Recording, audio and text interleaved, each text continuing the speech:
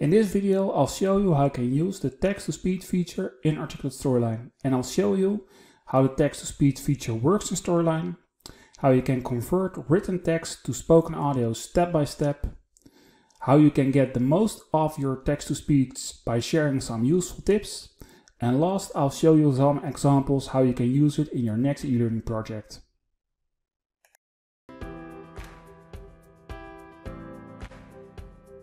Hi, I'm Spermon from Online Learning, where I teach you how you can create e-learning modules yourself with Articulate Storyline. And are you new here? Then don't forget to hit the subscribe button and the bell notification icon so you won't miss any of my upcoming videos. Are you ready? Then let's get started. With the text-to-speech feature, Articulate Storyline converts your written text to a computer-generated audio file where a voice reads your text out loud. Storyline supports 28 languages, as you can see, from English to Dutch, from Arabic to Chinese. And each language has its own voices you can choose of. So for instance, in English here there are 7 voices. If I choose Dutch, which is my home language, there are 2 voices. And if I choose Chinese, there's only 1 voice. Now you know this. Let's see how you can use text-to-speech feature in Storyline. To use the text-to-speech feature in Articulate Storyline, you'll click the Insert tab, and on the Insert tab you'll click the down arrow under the Audio button, and now you can choose Text-to-Speech. And you'll see the Insert Text-to-Speech window opens, and in the upper left corner of this window you can select one of the 28 languages, and next to it you can choose a voice of your text-to-speech. And as earlier said, each language has its own voices. So for instance, if I have Dutch here, there are 2 voices. If I choose English, there are 7 voices.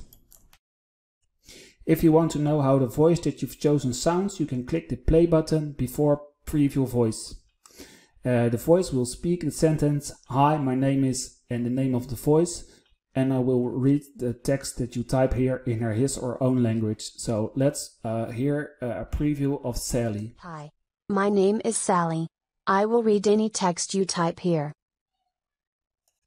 Now, there are 2 ways to enter your text here. And the first way is to type or copy the text that you want to read out loud. And the second option is to import or copy text from your slide notes tab to insert to the text-to-speech window. What you could do if you have a voiceover script is copy the script parts on the notes section on each slide, and you can easily import them in the insert speech window by clicking the button copy from slide notes. Now, as you can see, I click here. Here is the text. This is also on my notes tab. So you see the text is now visible, and it's almost time to click the insert button. But before you'll do that, you have to decide if you want to have closed captions for your audio file.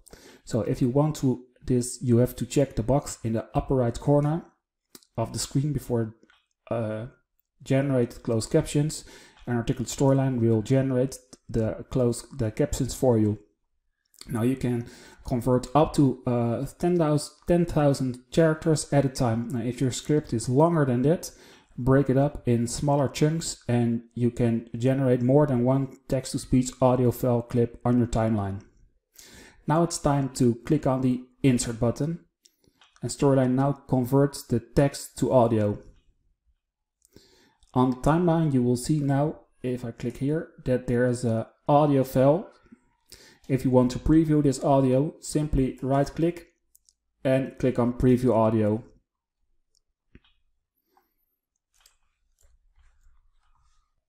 And if you're not satisfied with the audio, you can simply edit the audio by right-clicking the audio file and choosing here for text-to-speech. And now you can see that the Insert Text-to-Speech window opens again, and you can create the adjustments that you will have to take. Now the next step is that I will share some tips with you for using text-to-speech in Articulate Storyline, so you'll get the best possible result. So the first tip when you're using text-to-speech is that you don't use any abbreviations. Spell out the words in your script to make sure that they're pronounced correctly by the Storyline voice. So for instance, I have here GTS, and you can replace it by text-to-speech. And there's another text-to-speech here, a TTS, it's where it's text-to-speech. Now, and the second tip is that if a word is spelled correct, but isn't pronounced the way you want, you can try spelling it phonetically, or add hyphens between syllables. For instance, if you have, and I can copy it here, articulate, and it is not pronounced correctly, you can also write it with a hyphen, and it says articulate. So, and the third tip is that you can use punctuation in your text, such as commas and semicolons. And when you do this, you create brief pauses in your audio, so it's better hearable. And the fourth tip is that if you want to have longer pauses, it's also possible. What you can do is, and I will update this, also click the audio file, go to edit audio, go to, when it's loaded, the file where you want a longer pause, for instance here, and click on silence, and now you can insert the duration of the silence, for instance 1 second. If I click on OK, and Storyline will add a duration of 1 second in your audio. Now you know exactly how to convert text to speech in Storyline and how you can edit the text to speech file if your pronunciation isn't to your liking. Now let's talk about some cases how you can use text to speech in your next project. Now the first way to use text to speech is if you want to send the first version for test to your client and you know there will be adjustments and there is voiceover in your e-learning. You don't gonna record the voiceover by a professional voiceover if it's not the final version. But what you can do is you can let Storyline generate the voiceover text for you. So when your course is final, you can have the voiceovers recorded by a professional voiceover, and you can simply change the audio files. If you click here and set here by replace audio, so you can replace the text-to-speech audio files for the audio files that you've got from the professional voiceover artist. The only thing that you have to be aware of is that you must check the timing of some elements on the timeline if they're on the same line. Now, if you're on a small budget and your course is in different languages, what you also can do is have a voiceover for the different languages. The notes here are also in the text-to-speech or the output file, the translation output file. You see it here. So you can translate it, import it back to the Storyline, and the next thing that you can do is import them into a text-to-speech window, and you can let the voice for the language speak the spoken words. What you must check is if the Storyline supports all the languages that you have to translate it to. So these are two things that you can use it in your next Storyline project. Now, a last remark is that you can't compare a Storyline's text-to-speech feature with real professional human voiceovers.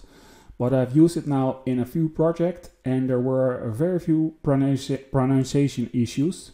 The only thing is that the voices could speak a little bit slower.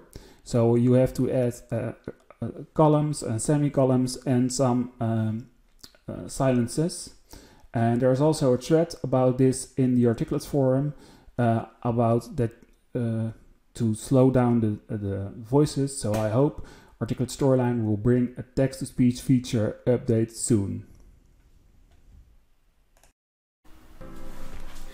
Do you have any questions about embedding your Articulate Storyline course in WordPress or about Articulate Storyline in Common?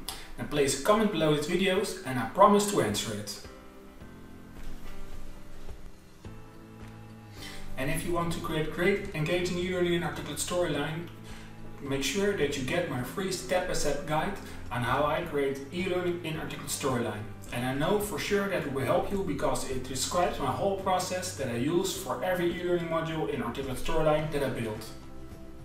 And was this video useful to you? then hit the like button below. And don't forget to hit the subscribe button and the bell notification icon so you won't miss any of my upcoming videos.